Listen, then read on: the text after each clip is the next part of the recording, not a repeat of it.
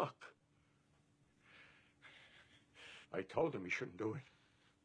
Had to go all the way to Staten Island to identify him. He's a cold-hearted prick, that nephew of mine. Cocksuckers didn't even clean him up. He still had bits of glass in his hair from the windshield. What was he, 71? I don't know, 68. So what did they say? What was the cause of death? Who? What do you mean? The morgue. The cause of death. Was it the cancer or the accident? How advanced was the metastasis anyway? All due respect, Junior. What do you care about the details? All this technical shit. You're right. The man's passed on. We should let him rest in peace. He was a good man, your father. A good friend.